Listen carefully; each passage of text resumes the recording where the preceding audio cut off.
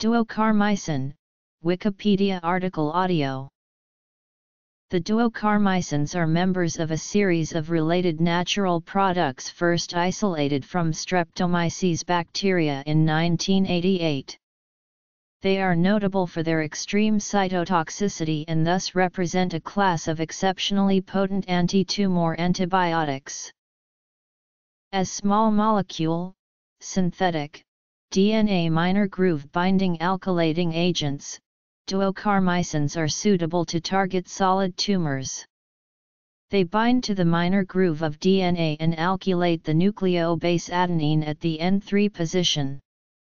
The irreversible alkylation of DNA disrupts the nucleic acid architecture, which eventually leads to tumor cell death. Analogues of naturally occurring anti-tumor agents, such as duocarmycins, represent a new class of highly potent antineoplastic compounds. Biological activity. Duocarmycin analogues vs tubulin binders. The work of Dale L. Boger and others created a better understanding of the pharmacophore and mechanism of action of the duocarmycins. This research has led to synthetic analogues including adoslacin, bislacin, and carslacin, which progressed into clinical trials for the treatment of cancer. Similar research that Boger utilized for comparison to his results involving elimination of cancerous tumors and antigens was centered around the use of similar immunoconjugates that were introduced to cancerous colon cells. These studies related to Boger's research involving antigen specificity that is necessary to the success of the duocarmycins as anti-tumor treatments. The duocarmycin analogues are able to exert their mode of action at any phase in the cellular cycle, whereas tubulin binders will only attack tumor cells when they are in a mitotic state. Growing evidence suggests that DNA-damaging agents, such as duocarmycins, are more efficacious in tumor cell killing than tubulin binders, particularly in case of solid tumors. They have shown activity in a variety of multi-drug resistant models. Agents that are part of this class of duocarmycins have the potency in the low picomolar range. This makes them suitable for maximizing the cell-killing potency of antibody-drug conjugates to which they are attached. Another important benefit is that, unlike other drug classes, duocarmycins can be effective against tumor cells that are multi-drug resistant. For example, potent cytotoxicity has been demonstrated in cells that express the P-glycoprotein efflux pump.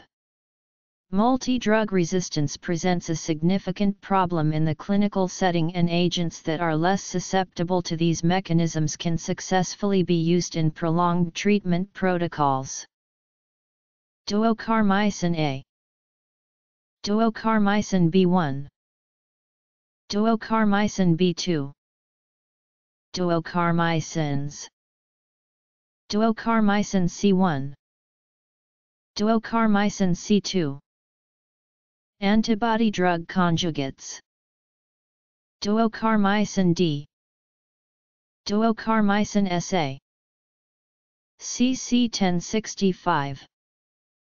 Synthetic analogues. The DNA-modifying agents such as duocarmycin are being used in the development of antibody-drug conjugate or ADCs.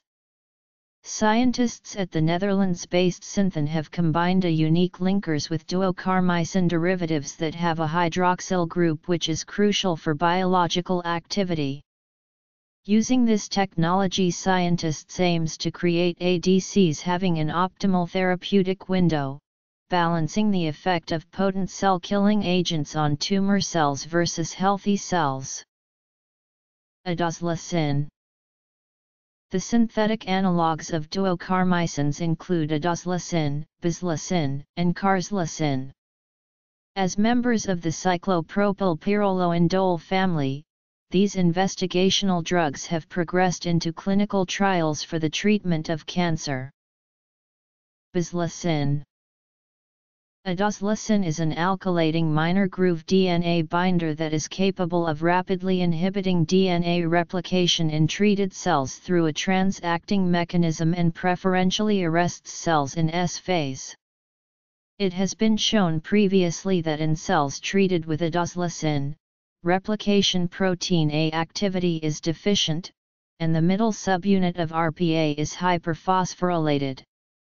The idosylicin-induced RPA hyperphosphorylation can be blocked by the replicative DNA polymerase inhibitor, acetylcholine, suggesting that idosylicin-triggered cellular DNA damage responses require active DNA replication forks. These data imply that cellular DNA damage responses to idosylicin treatment are preferentially induced in S phase.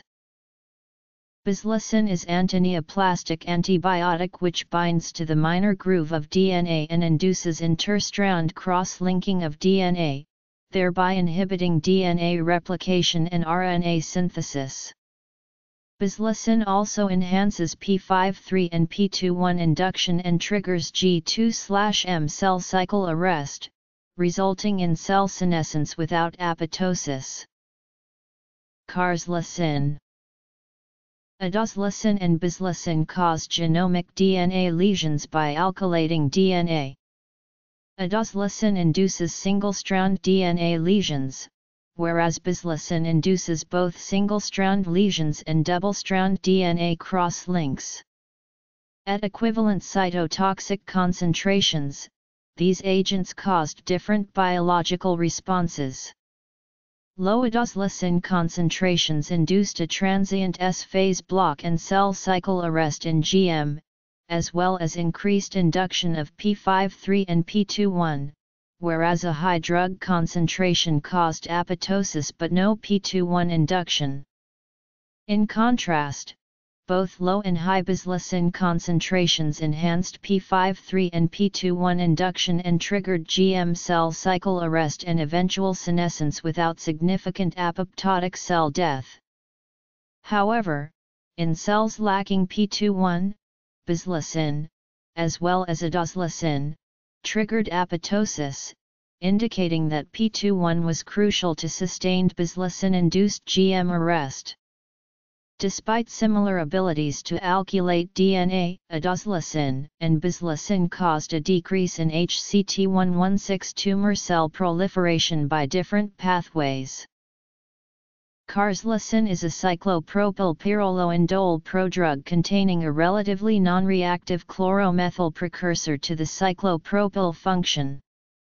Activation of carselicin requires two steps: hydrolysis of a phenylurethanes substituent to form U76073, followed by ring closure to form the cyclopropyl-containing DNA-reactive U76074. The formation of the DNA-reactive U76074, via U76073, from carselicin was shown to proceed very slowly in phosphate-buffered saline but to occur rapidly in plasma from mouse, rat, dog, and human and in cell culture medium. Although carselicin was less potent in terms of in vitro cytotoxicity and in vivo optimal dosage and showed low affinity for binding to DNA, it was therapeutically more efficacious against mouse L1210 leukemia than was U76074 or idosylicin, another cyclopropylpyrroloindole analog which is currently in phase I clinical trials. Carselicin also proved to be more efficacious than U76074 or idosylicin against mouse pancreatic ductal 02 adenocarcinoma, a system reported to be resistant to every agent tested. Carselicin was highly effective against this tumor and produced 97% tumor growth inhibition. In addition, IV-administered carselicin showed significant activity against IV or SC-implanted Lewis lung carcinoma, IP, or SC-implanted B16 melanoma, SC-implanted colon 38 carcinoma, and 5 SC-implanted human tumor xenografts, including clear cell Kaki-1 carcinoma, CX1 adenocarcinoma, lung LX1 tumor, ovarian 2780 carcinoma, and prostatic DU145 carcinoma. Carslacin treatment produced 100% complete remissions in mice bearing early-stage human ovarian 2780. Pharmacologically, carslacin proved to be relatively schedule and route independent and was highly active against IP-implanted L1210 leukemia, regardless of whether the analog was given IV, IP, SC, or PO. These results, collectively, suggest that carslacin is absorbed and distributed well. Both carslacin and edoslacin caused marked tumor shrinkage in mice bearing human lung LX1 or advanced stage human ovarian 2780 carcinoma. However, tumor regrowth occurred shortly after the treatment with edoslacin was stopped. Little or no apparent tumor regrowth occurred after treatment with carslacin.